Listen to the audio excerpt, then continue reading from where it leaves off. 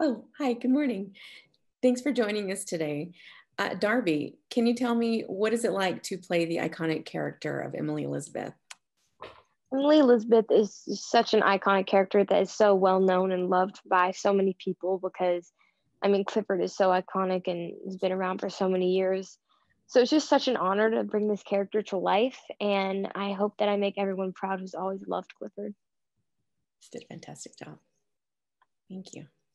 Thank you. Next, we're going to go to Nicole Mucci from Multicultural Maven. Hi guys, how are you? This question, I guess, Darby and Jack, this is something for both of you, but I was just curious kind of what led you guys to want to come on to the project, and tackle something that we essentially have just grown up with through the years. And now, our kids are going to be able to enjoy as well.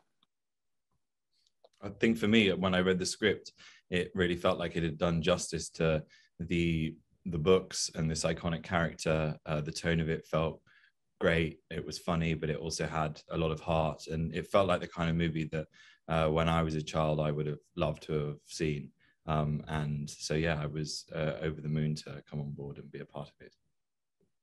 Yeah, for me as well. I mean, Emily's such an iconic character that, like, who wouldn't want to be a part of this live action version of this beloved book series? Next, we'll go to Rhonda Chavez from Nanny Mom. Rhonda. Hi. My question is, how difficult was it working with a green screen dog? There were a few challenges. There actually was a actual 10-foot red puppet that resembled, I mean, Clifford, of course, and these two puppeteers controlling him, and they were so talented. It was crazy how in the scene it felt like there was an actual dog. They did an amazing job acting him out, and there were a few challenges, especially with the emotional scenes, but I think it was pretty fun too to get that experience. Next up, we have Ranisha Springer from Queen Thrifty.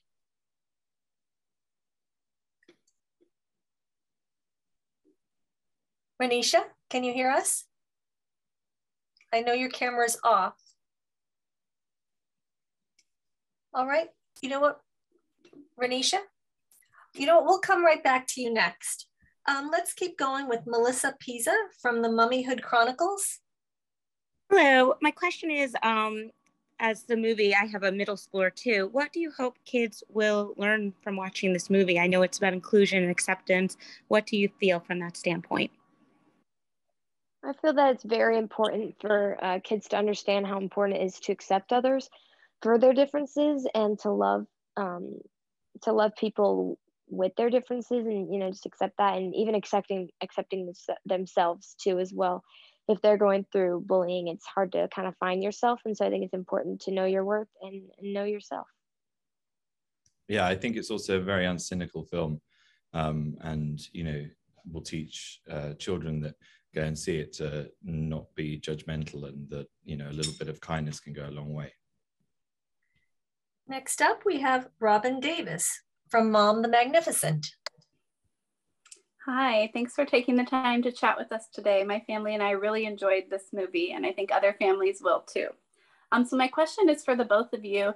How are you similar to the characters you portray in this film, and how are you different? Me and Emily, I think, are similar in a lot of ways. I mean, we're obviously the same way, and we both love our dogs very much. I have two dogs. I mean, she has one dog, which is like a bunch of dogs in one.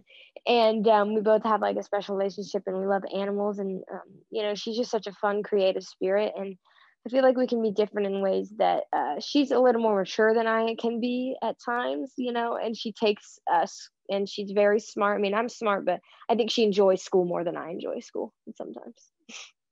I think Uncle Casey is a big kid, and I am definitely a bit of a man-child myself. He's not very punctual in the movie. I would say that is definitely a fault that I also have in real life. And where we differ, despite being this, bit of a waste of space, Casey can drive, and unfortunately in real life I cannot drive. I don't have a driver's license, so I wouldn't be able to live in the back of a truck because I wouldn't be able to drive it. Okay, we're going to go back to Renisha from Queen Thrifty. Hello. How was it working on a classic film like Clifford? I grew up on Clifford, so it was an honor to see it, remake and be able to hit the big screen. But how was it when you found out you were going to be working on a classic movie? I mean, it was quite nerve-wracking, to be honest. I remember when it first got announced in the trades, I got so many messages from friends of mine that were living in the States, and they were texting me and they were saying, "You do not understand as a Brit. Clifford is so important a part of my childhood. You better not mess this up." And that was about 10 or 20 people. So yeah, we definitely felt the weight of responsibility, making sure that we did justice to Clifford the Big Red Dog. Yes, definitely, for sure. I mean, Emily is such an iconic character alongside Clifford. So basically, I mean, all my friends knew who Clifford was, and my grandmas especially loved Clifford. So they, I mean, were a little bit giddy about me playing Emily Elizabeth, and are still just so excited. Thank you both. Next up, we're going to go to Christy Reppy from Lights Camera Mom. Hi, thank you. The film is fantastic. There's so many comedic scenes as well as heartwarming scenes. For the both of you, what were your favorite scenes to film in the movie? One of my favorite scenes, I'm going to have to say the scene where I get to drive Casey's moving van. I obviously can't drive in real life. And so I was like, oh my gosh, let's go. I get to be in a car chase. This is so cool. It's going to be awesome. And then I get there, I don't actually get to drive, which is understandable. I mean, I was 12. I mean, I probably shouldn't be able to drive, but it looked like I actually was driving in the street. I mean, people would walk by and see me in the driver's seat and be like, is that a child in the driver's seat of a moving van? I'd be like, yeah, it is. I'm just cruising along down the New York street. So I have to say that was one of my favorite scenes. For me, my favorite scene, I think, was the chase scene when the bad guys are trying to get hold of Clifford for the first time. And all of a sudden it turns into a Jackie Chan film. And we've got this ridiculous fight scene in the deli, which was really fun to choreograph. And I've always fancied myself as, a frustrated action movie star. So that was a really fun scene to film. Next up, we're going to go to Heather with Pink Ninja Blogger. Hello, thank you for taking the time. My question is for Jack. The film is great. Obviously, I took a lot away from it. I have an 11-year-old, so it hit home. But I really enjoyed the evolution of the character of Uncle Casey. So Jack, what was your favorite part of playing that role and just the changes? Yeah, completely. For me, that was one of the major appeals, is that he does go on this journey over the course of the film. And, he lacks a little bit of self-belief. He's, possibly insecure, and that's why he puts up this defense of trying to be the funny guy all of the time. But, it's underpinned by this genuine insecurity and, lack of self-belief. And over the course of the movie, through his relationship with Emily Elizabeth, he's able to kind of, grow up a little bit and mature and find this kind of inner strength. And that was really nice that, he felt like a character that had been fully realized in 3 dimensions and went on this kind of interesting trajectory over the course of the movie. Thank you. Next, we're going to go to Shell with Not Quite Susie, Homemaker. Hi, thank you for being here. My question is, there's so much physical, slapstick comedy, which we haven't seen a lot of in recent years, and my family absolutely loves. So I was wondering, for Jack, was there a lot of rehearsal behind that? And what was your favorite, silly scene that you did? Yeah, there's always a lot of rehearsals with those types of scenes. And when you're trying to kind of craft a physical comedy set piece, you do have to sort of plot it through quite carefully. The scene where Clifford, blows up to 10 feet tall for the first time, and we have to hide him in the apartment, is the one that kind of springs to mind as being the most fun. When I'm trying to keep Clifford quiet and Clifford starts wagging its tail and I'm hurled around the room. That was a really fun sequence to put together. But obviously there is a bit of a leap of faith because, you're doing it with a puppet, or in that instance, 2 of the props department holding a giant version of Clifford's tail on a stick, wagging it from side to side. So, you know, it feels very ridiculous when you're doing it. You know, when we saw it for the first time with the CGI Clifford put in post-production, it was so relieving to see that it all made sense and that it kind of worked as a kind of physical set piece. Next up, we have Cammie Allen from the Mama Diaries. Hi, Jack. Hi, Darby. I'm Cammie Allen. I write for themamadiaries.com. Love the movie. I watched it with my 7-year-old son, and he loved it. And he is, no joke, the toughest critic that I know. And for him to like the movie, I mean, you guys really have something. I'm not lying. I would like to know, there was a lot of funny scenes, and if there was any particular funny scene on the set of the film that you could tell us about that was fun for you guys. I mean, that scene in the Bridwell's tent where we meet Clifford for the first time springs to mind as being quite a funny one, because that was one of the rare days where there were actual animals on set all day. And, you know, we were in this tent and it had all of these exotic animals. There was an actual sloth, which I don't think I'd ever seen a sloth before in my life, an albino python on the hat stand, which again was real, no acting required, when I was like yelping every time the snake hissed next to my head, because that snake was actually there. It was also like disconcertingly close to the 2 guinea pigs, which was just like very edgy on set, seeing this massive snake and then these guinea pigs that were like quite close to it. Fortunately, we didn't have any accidents, but yeah, that was a really fun day to actually have the animals on set.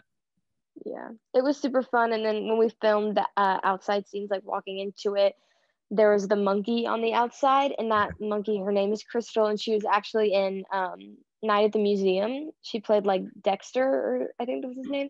So I was honestly starstruck to meet the monkey.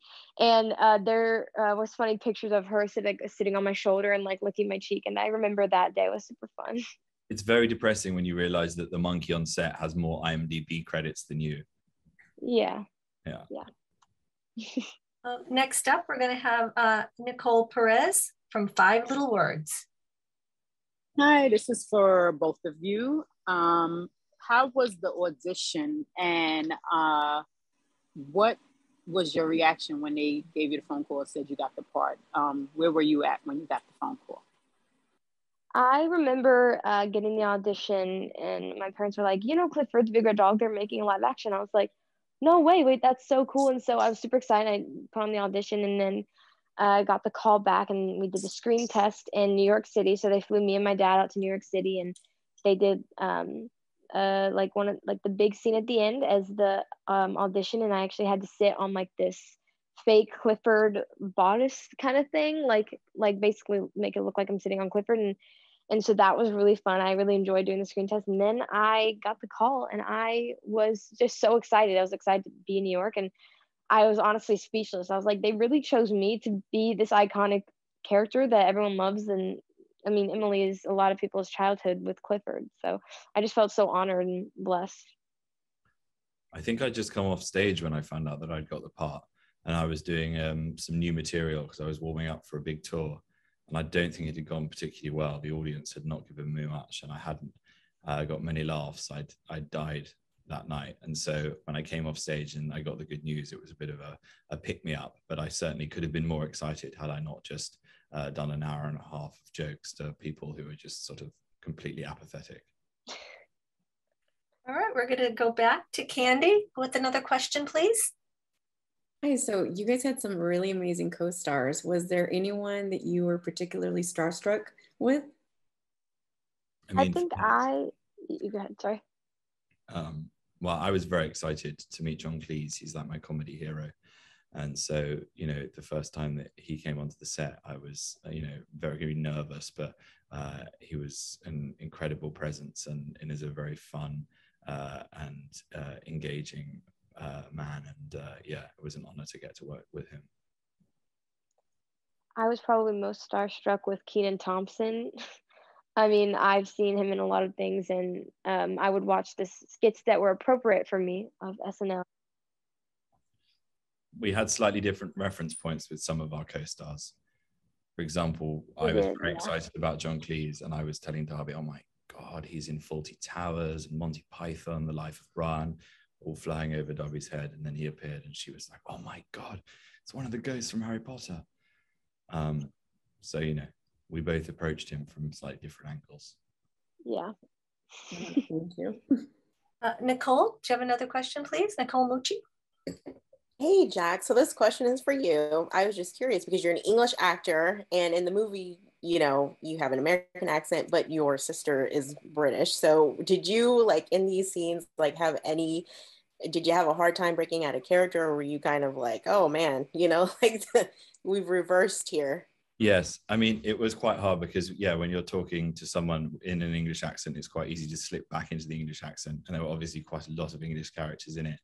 And I think I'm a bit of a chameleon, like whoever I'm talking to, I pick up the accent. So, you know, there was definitely some influence of Darby Camp as well. Every now and again, I had a slightly southern twang to my voice and I couldn't help it. I would just throw in a y'all every now and again.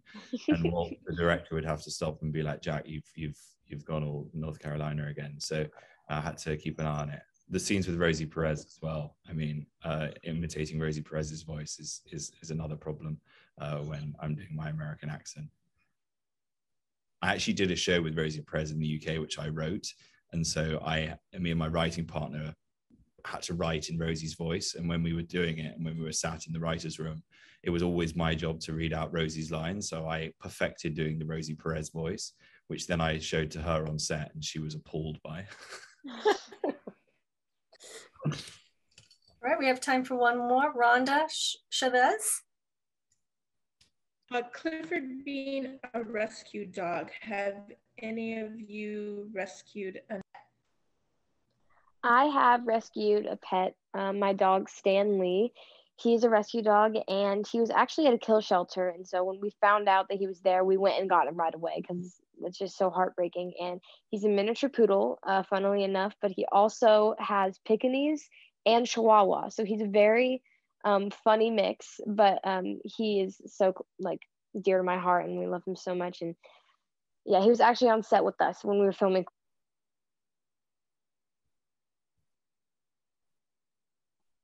I have also had some rescue dogs when I was growing up. We had dogs that had been rescued from the Battersea Dogs Home, who are an amazing charity based out of London. And I think when the film launches in the UK, we're going to be doing some collaborations with the Battersea Dogs Home, which is great because they do amazing work over in the UK. So yes, big fan of rescue dogs.